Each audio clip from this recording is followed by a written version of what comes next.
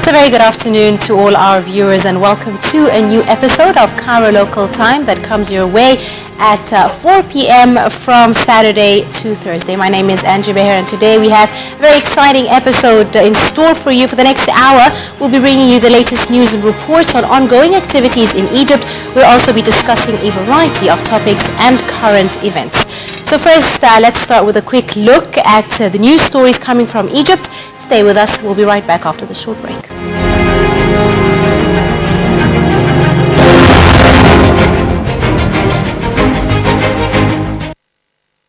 Ladies and gentlemen, President Abdel Fattah al-Sisi reiterated on Tuesday Egypt's full backing to South Sudan and its keenness on taking part in the peacekeeping mission in the country. The president also called on Egyptian investors to take part in the development process and reconstruction of South Sudan. The president also said that restoring peace and stability in South Sudan is a priority to Egypt. The president made the statement after talks with the visiting South Sudanese President Salva Kiir. After the talks, the two presidents held a joint press conference. Addressing the press conference, President al-Sisi said the talks covered means of boosting bilateral relations. The president noted that Egypt and South Sudan enjoy historical relations. For his part, Kiir said the talks covered the latest developments in South Sudan and the peace agreement to end the civil war there. He noted that certain elements are impeding the peace process in the country. He also noted that several South Sudanese people live in Egypt. Moving to another news item, President Abdel Fattah al-Sisi confirmed that Egypt is waging alone a real war on terrorism and that the size of the terrorist attacks witnessed by the country resembled what had taken place from 1967 till 1970. President al-Sisi added that the circumstances that the country is passing through necessitates the efforts of the government with all its institutions to face the challenges of terrorism. In a phone call to the program Every Day with Amr Adib, al-Sisi said combating terrorism is very costly. The head of state added that in the past 3 months, millions of US dollars which were used to fund the terrorist attacks were discovered. The president also called for the unity of all Egyptians to face the current challenges. Still bringing you the latest with regards to news from Egypt, President Abdel Fattah al-Sisi discussed the recent economic reforms and policies in a meeting with the Finance Minister, Amr Garhi. The minister explained in the meeting that the economic reforms that were undertaken by the government in the past few months have had positive effect on the international evaluation of the Egyptian economy. We have more details in this report.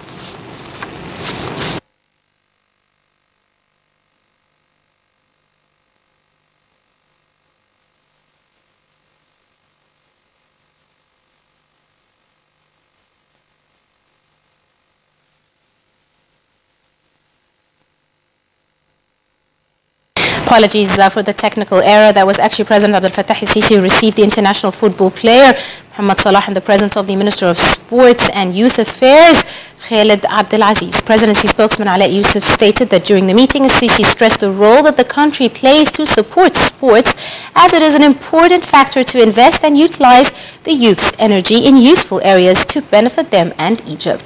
Sisi pointed out to the role which Egyptian athletes abroad play, since each one of them is considered an ambassador to the country, and each one is responsible to represent Egypt to the world in a civilized manner.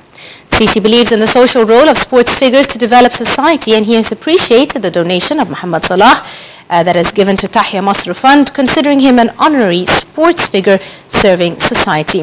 Sisi wished Salah and his colleagues in the Egyptian national football team the best at the 31st African Cup of Nations, which will start on the 14th of January 2017 in Gabon.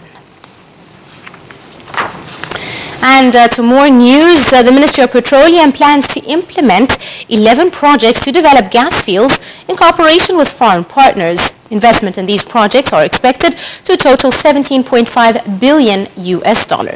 They aim to offset the natural decay rate in the productivity of fields and increase production rates. A source at the Ministry of Petroleum said that the projects are expected to produce 1.9 billion feet of gas per day. The source added that the ministry is in negotiations with the foreign partners to speed up the implementation of projects to offset the natural decay rate and to achieve self-sufficiency of gas in Egypt by the end of year 2019.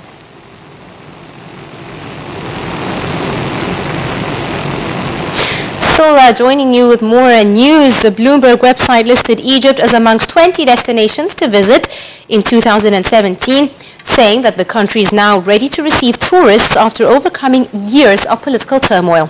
The site said that in addition to heightened safety measures, many brand name hospitality firms have started to recommit to Egypt. Bloomberg ranked the Giza Pyramid as the top of its list for sites to visit in Egypt and determined March as the best time for tourists to be visiting the country. Bloomberg said on its report that Egypt has shed its years of social and political unrest, but has yet to regain the crowds and long overwhelmed its iconic sites. It added that travelers will find the country offers a more rewarding experience than ever before. The Bloomberg list has destinations from all over the world, including Finland, Portugal, Malta, Peru, Colombia, as well as Rwanda. And for more news, and this time on a much more positive note, the Egyptian researcher and head of the cancer treatment with gold nanoparticles research team, Professor Mustafa Said, announced that animal testing for the treatment of cancer using gold has been concluded and is showing promising results. Professor Said made the statement on the occasion of the 60th anniversary of Egypt's National Research Center. Team member Professor Ahmed Abdul meanwhile said the team has verified the effectiveness of the treatment of breast and skin cancers using gold particles in animals, including dogs and cats, as well as the treatment of melanoma in horses. Full response to treatment among animals has ranged between 87% to 62%. Egypt is considered a pioneer in the field of cancer treatment using gold.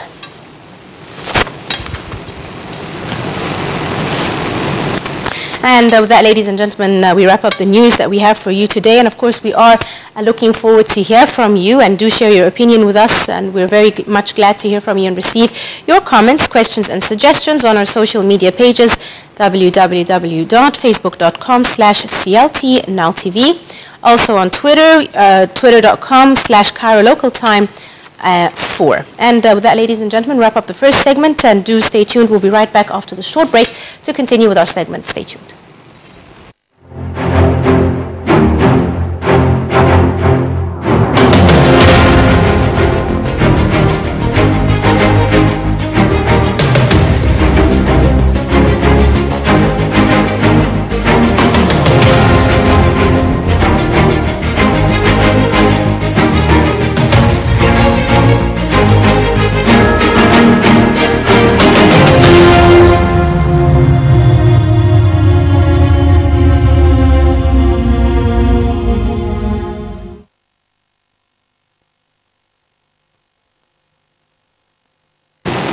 Welcome back, ladies and gentlemen. The semi-annual report on the government's indicated the reduction in trade deficit and imports as the highlights of the economic file in 2016. In addition, the report pointed out to the implementation of 10 major infrastructural projects. We have more details coming your way in this report. Report on the government's indicated that the reduction in the trade deficit and imports as the highlights of the economic file in 2016. The report tackled the general outlines of the economy, national security, social justice, and industrial development, indicating improvements in each file from April to September 2016. On the economic file, the report highlighted the success of the government to reduce imports by $7.5 billion and lower the trade deficit by $6.7 billion. It also indicated the government's success in equipping 404,000 housing units with gas lines during the 6 months period, and the signing of 3 new petroleum agreements worth $639 million. In addition, the report pointed out to the implementation of 10 major infrastructure projects and the presentation of 3 industrial bids for oil and gas excavation, as well as the government's success. In addition, the report pointed out to the implementation of 10 major infrastructure projects and the presentation of 3 international bids for oil and gas excavation, as well as the government's success at establishing 187,000 social housing units up until September 2016. On the social justice file, the report indicated the inclusion of 2.1 million families into the Takaful and Karama program, worth $7.2 billion Egyptian pounds directed to provide assistance to poorest families and disabled people, expanding its beneficiaries to 8.3 million citizens in 27 governorates. The report mentioned the accomplishment of the Maritime Shipping Line project to East Africa and implementation of the first phase of Urubiki leather industry and Damietta furniture industrial city, among 10 other major infrastructure development projects. As the report was issued, a senior economist analyst expected the value of the Egyptian pound to increase by 14% against the US dollar in 2017. The expert said that he believed that there is a change in the dynamics of the capital market after Egypt's decision to liberalize the currency in 2016, expecting the pound value to rise by 14% over the coming year.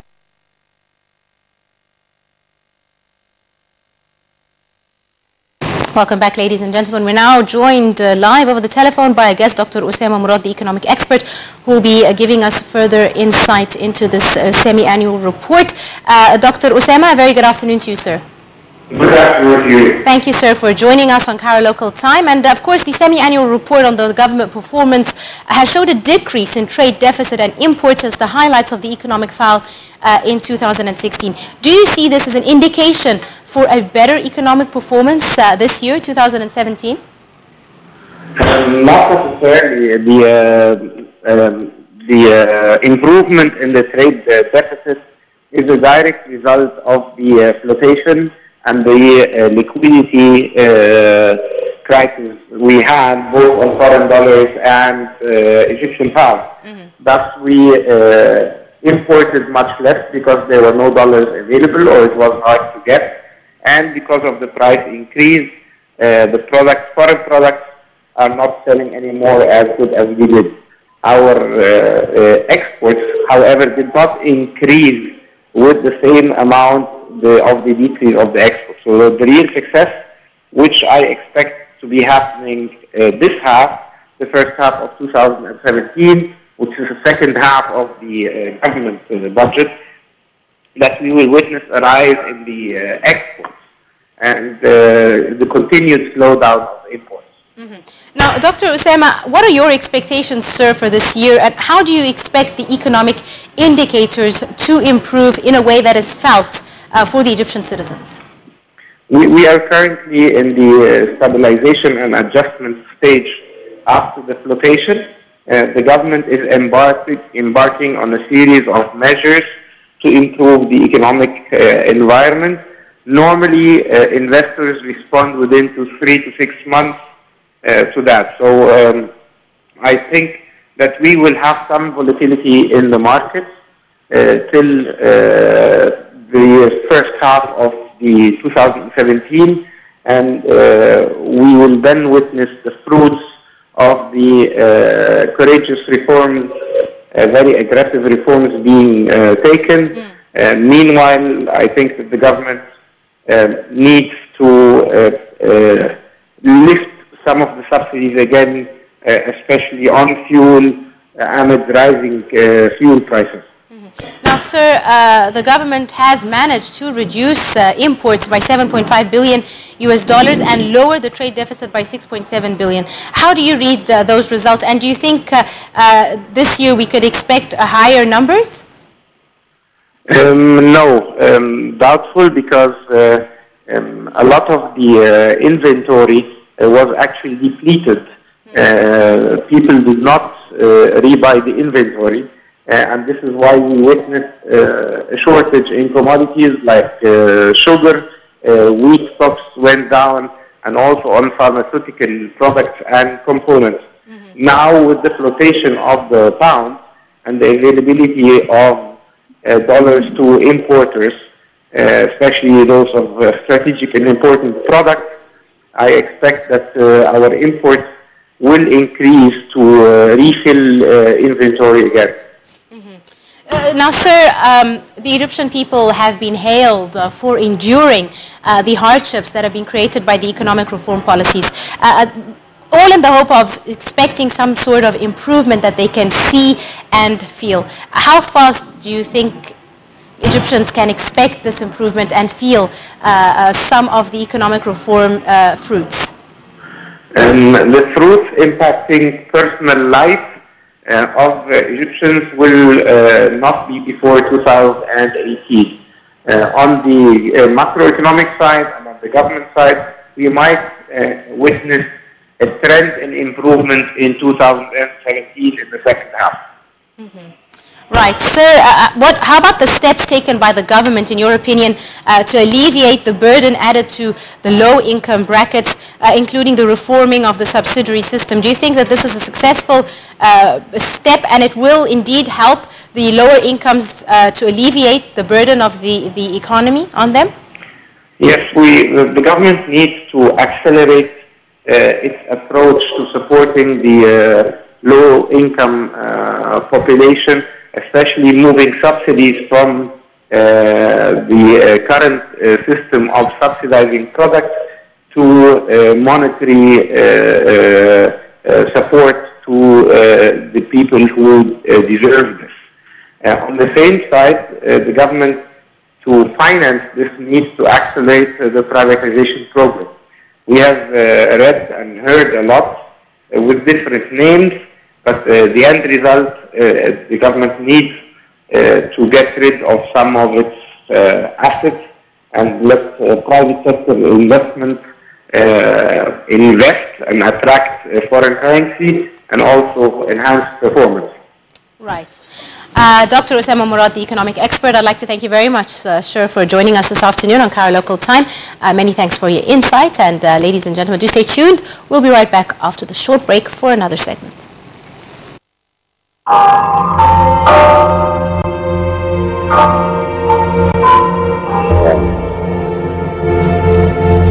هنا القاهرة هنا القاهرة هنا القاهرة هنا القاهرة هنا القاهرة هنا القاهرة هنا القاهرة القاهرة القاهرة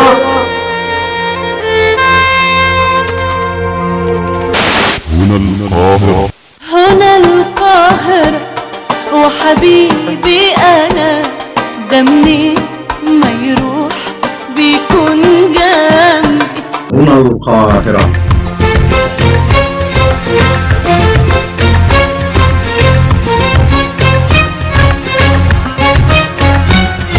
هنا القاهرة عيني على أهل كايرو لبط ابنها من يسايرو الكل عامل مثالي ونسلم في بعض عاير هنا القاهرة الساحرة آسرة الهادرة الساهرة السافرة السافرة خلي لك حبيبي يحبك وتحب تهديه بهدية هاتوا مصر الحليوة يقول لك دي صحيح هي أم الدنيا هنا القاهرة القاهرة وميلنا وكلنا وأغانينا ومواويلنا وحكاوينا يا جمالنا القاهرة تجيلنا تحن لنا Take me back to Cairo beside the river Nile My heart belongs to Cairo Oh, Cairo where I have found my smile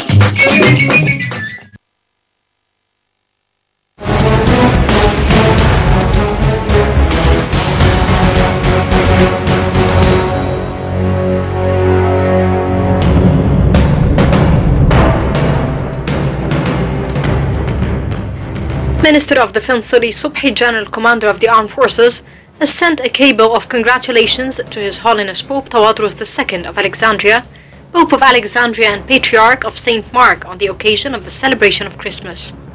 In the congratulatory message, the Minister of Defense said he is pleased to congratulate His Holiness on the anniversary of the Christmas of Christ and asked God to give it back to His Holiness and the Copts of citizens to health, goodness and blessings.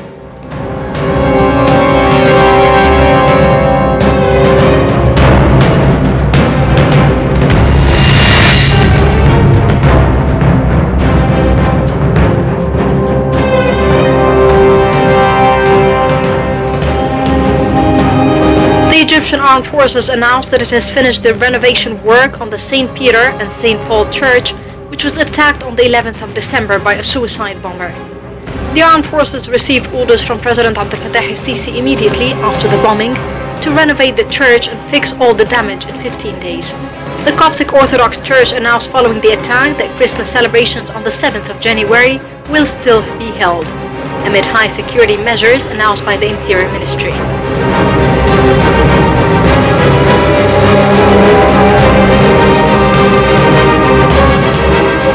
بداية أنا أحب أشكر السيد الرئيس عبد الفتاح السيسي رئيس جمهورية مصر العربية اللي هو لم يترك المصريين كلهم في أي أزمة حصلت معهم.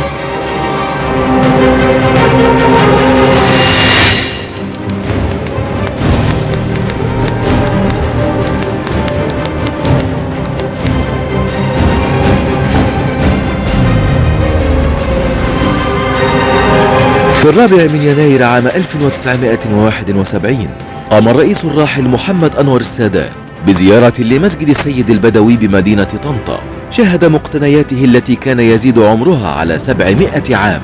فقد كان الرئيس السادات من رواد المسجد البدوي، حيث كانت له صداقات مع إمام وخطيب المسجد، والذي كان يحضر معه الشيخ النقشبندي الذي بشر السادات بالنصر على الأعداء في ختام هذه الزيارة.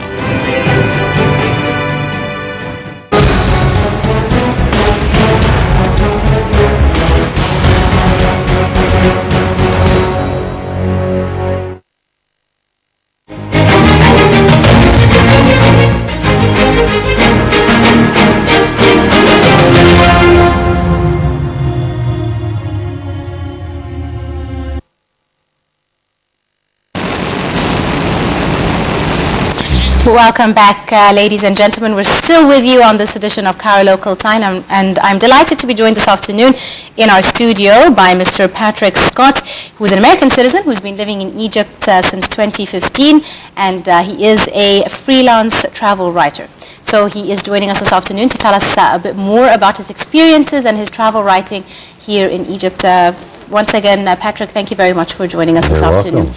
First, thank you very much. I can see your Arabic is also quite good. Is it an easy language to learn? صعب ليا. صعب علي. Yeah. Okay. It gets easier with time. If you spend more time, I'm sure you'll be fluent. So when was your first visit to Egypt? The very first time I came here was in May of 2015. That's when my wife, Susan, and I were thinking of changing our careers. I was a journalist in America for 25 years. And the last 2 of those years was in New York. And then we moved to London, where I was a journalist for the New York Times for business and financial coverage. And we were thinking of changing careers, and we were living for the first time abroad in London. And we were thinking we would like to continue that adventure. So Susan wanted to international teach, and I wanted to freelance travel write. And so I came to Egypt to check it out and to fly here. I had some time off. And from the moment I got out of the airport, where the chaos and just the how big the city is, and the traffic and the beeping and learning that that's a language in and of itself, the beeping of the cars. And coming into Zamalek, where I stayed in a hotel, and I had a nice balcony in a basic hotel. And it looked out over the city, and it was just brown with minarets, and it was beautiful in that sort of way. So I then went out in the streets and was meeting people and went to visit the school my wife was thinking about. Met the people who work at the New York Times here and just enjoyed the city and fell in love with it then.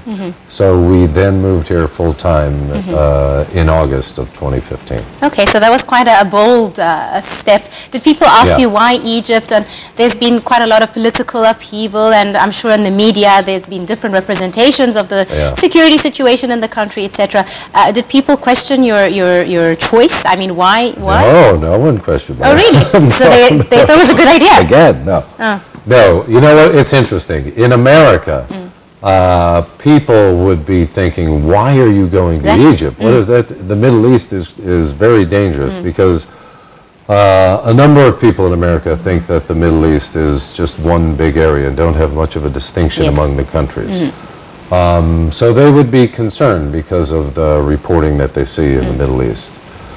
The people we knew in Europe thought that that was interesting, but they were still questioning, are you sure you want to move to Egypt after the uprisings? And there was still some incidents of instability in Egypt at the time. But then we were also at a wedding with a bunch of Pakistani people, and when we told them we were moving to Egypt, they were like, oh, that's great, you'll love it.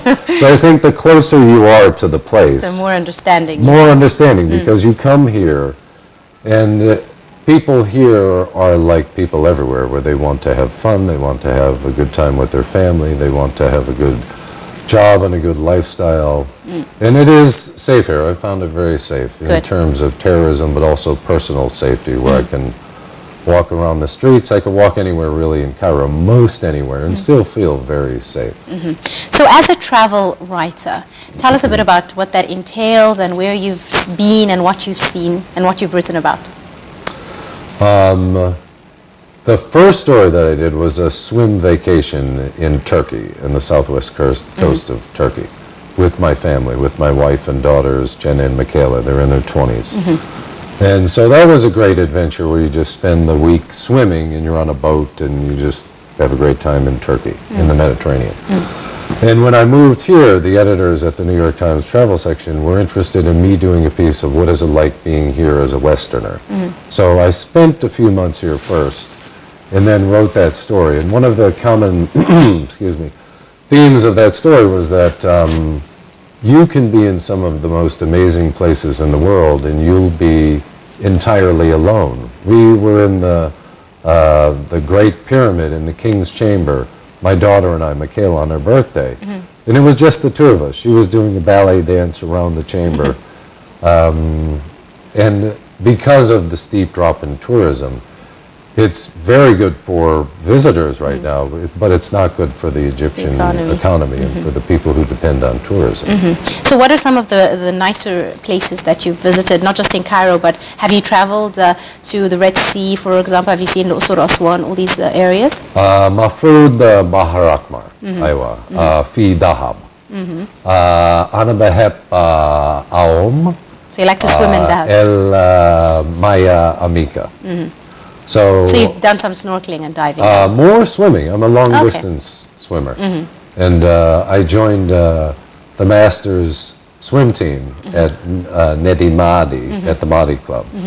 And I belong to the Mahdi Athletes, which is a group of athletes that I'll talk more about in a bit. But some of the... I've enjoyed exploring all sorts of places in Egypt. We've been to the Black and the White Desert, camping there. We've been to Fayoum a few times, and I've swum in the Magic Sea, or the Magic Lake. And we, would visit the pottery shops in Tunis and go to Wadi Hitan with the Whale Valley, and Iskandariya and Salashish, and I love the Red Sea. The Red Sea is beautiful. It is beautiful indeed. So you mentioned you have your wife, she's working here, and two daughters. They also live in Egypt with you? No, they live in America. Okay, so they didn't take the step to move? No, they had jobs. We had already left them. We moved to London. And so, but they visit you often? They do, yeah. Actually, our oldest daughter is coming later this month. I'm going to do, of some of the kind of stories I do, there's a new company that's called Nile Kayak Club that started in Cairo, I think in April of this year. And they do weekend kayaks on the Nile. They're at the Muhammad Ali Club in Giza, and they go by Manial and they go by Zamalek. And they do interesting things. They're going to do a paddle from a kayak that's over 5 days, from Aswan to Luxor. Nice. So it'll be 200 kilometers that we'll be rowing in the kayaks. So my daughter is going to come and join me for that. Right.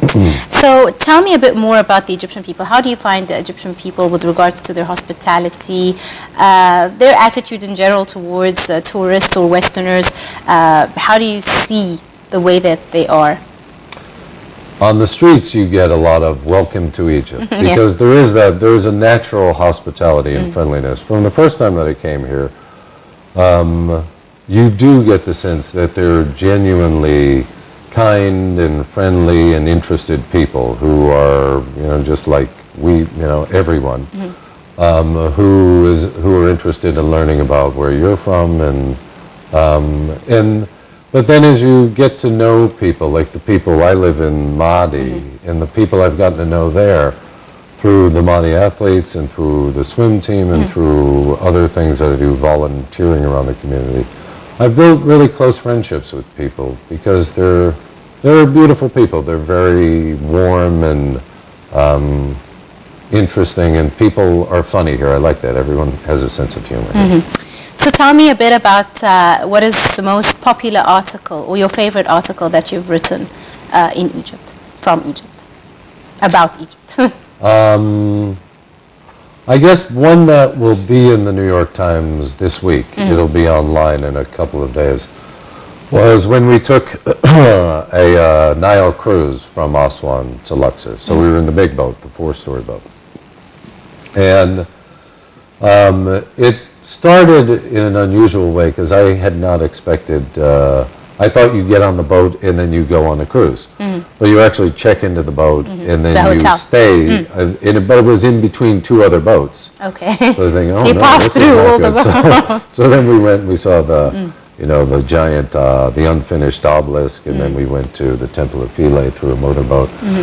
And when we were on the ship that night, all of a sudden it started sailing. But we apparently were right underneath the engine room.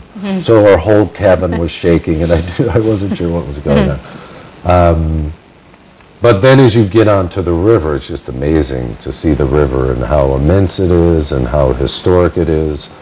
And so I find that that was like a microcosm of what I experience in Egypt. Sometimes you walk out the door here, and it can be you're walking into all sorts of commotion and traffic, and you have to, battle your way through places.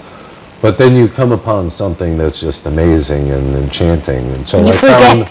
You do. So I found it started a bit shaky, but it was an amazing experience. The temples really are very beautiful. Yeah, Karnak is spectacular. That's I think that's the most astounding thing that I've seen in Egypt so far, with the pylons and that hypostyle hall, I think it is. Yeah.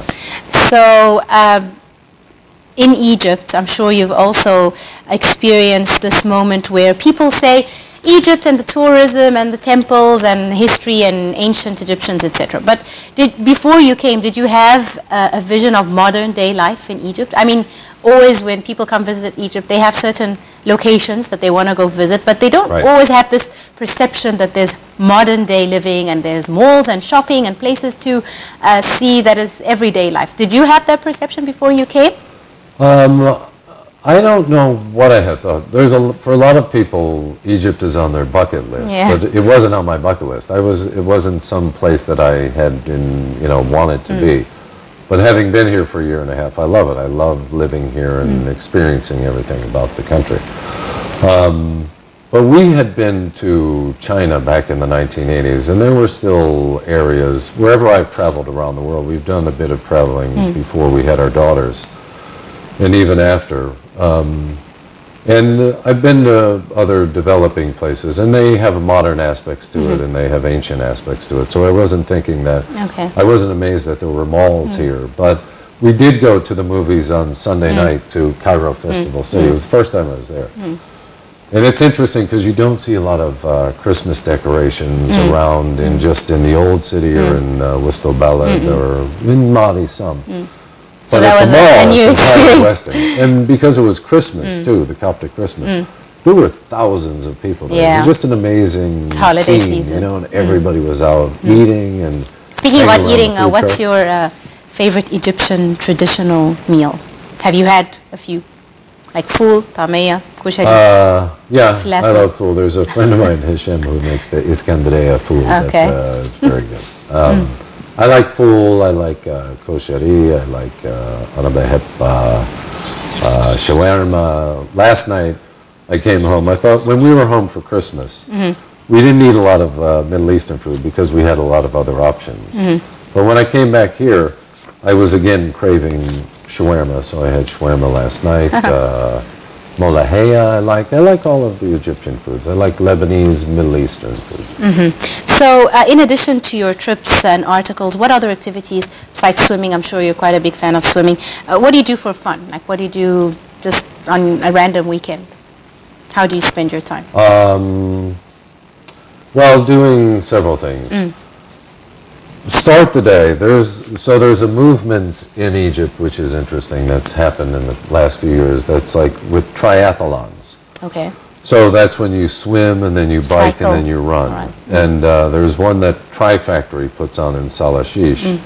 And the Mahdi Athletes group that I joined on Friday mornings in training for this triathlon, which was in December, would do bike rides to the Ein Sokna gates. So because it's very difficult to bike here, not just because they're expensive, but because of the pollution and the roads and the traffic. It's very difficult. So on Friday mornings, we start our weekend taking a bike ride of 70K or some distance, going to the Ein Sokna gates and doing that a couple of times. And then coming back, and then after that, I usually volunteer in Shobra. I teach English to Egyptian children through a foundation called Kozkaza. And they started a program about 8 years ago in Shobra where they take the children from that area and they teach them about the environment and the family and health, and they teach them art, ethics, and they have also programs for the women. So I had met the people who run the foundation, and they were interested in starting some English classes for the students. So one of the colleagues of my wife, Tyler, and I do that on Friday mornings. And then we go out exploring in the old city. We'll go to the Tent Makers Bazaar. We'll go somewhere interesting, Matam, Garbage City, somewhere around the city, and then we'll go out with friends to dinner at the lovely restaurants in Mali. That's lovely. So your wife and you, how long do you think you'll be staying? Do you have like a time limit, or is this as long as the contract was for 1 year. Okay. And so she renewed the contract for 2 years because we enjoyed living here.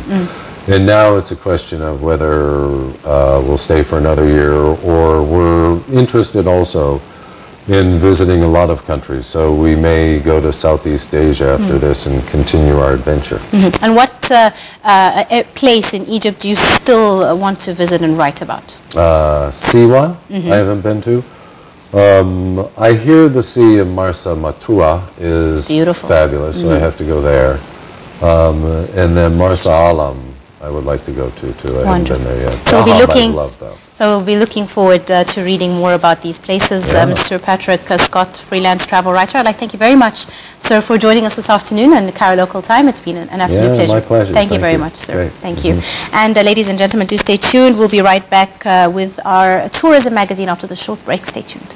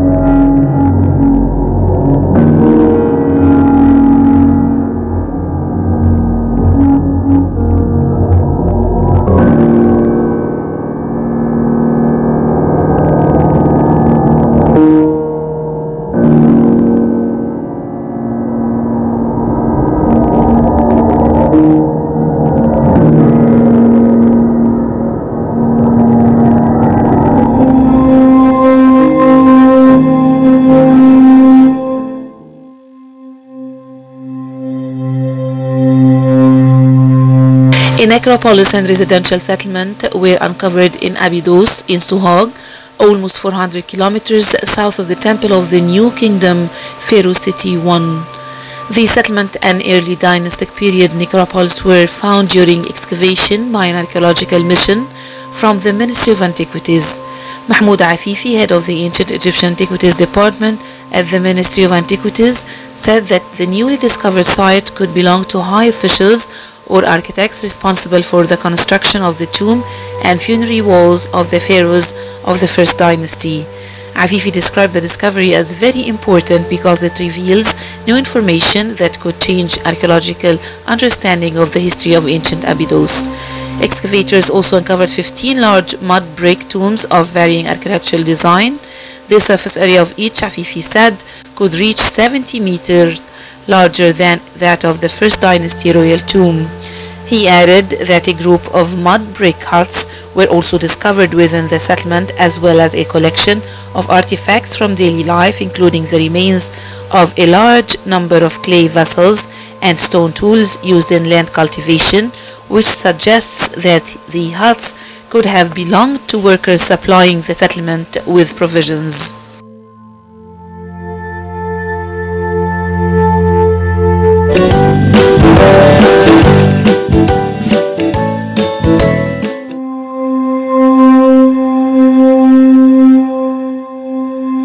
The Ministry of Antiquities has announced that Qom al-Shu'afa catacombs in Alexandria are safe and have not been submerged in water, as published in some news reports and on social media. In a statement, head of the Central Administration for Maintenance and Restoration, Gharib Sombol, described the social media accounts as lies and unfounded claims. Sombol said that the catacombs are unharmed and that water machines installed in the surrounding area are working efficiently and reduced the subterranean water level to protect the site from flooding. He added that nothing has damaged the wall paintings of the main tomb. The only thing to have fallen was some 2 centimeters thick mortar from the restoration carried out in the 1980s, which doesn't threaten the catacomb or its walls. All the wall paintings and reliefs are in very good condition and have not collapsed.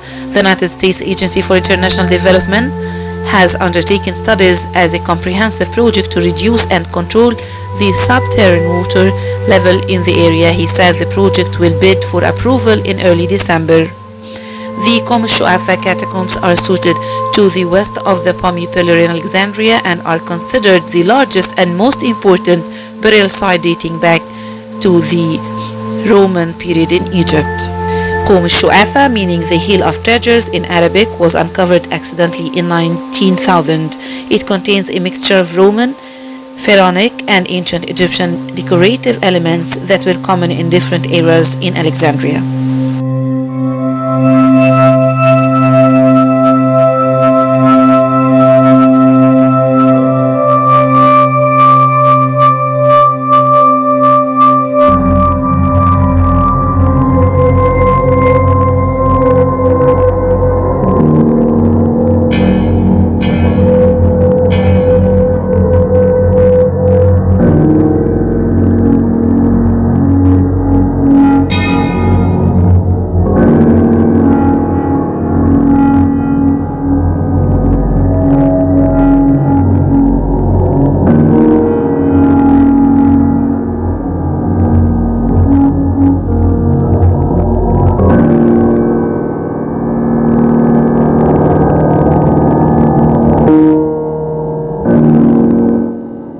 And with that, ladies and gentlemen, we do wrap up today's edition of Cairo Local Time. We do hope you enjoyed it. And tomorrow, 4 p.m., again, Cairo Local Time will be joining you with a new cast and a new crew. So do join us then. And of course, we are looking forward to hearing from you on our page, www.facebook.com/Cairo Local Time Nile TV.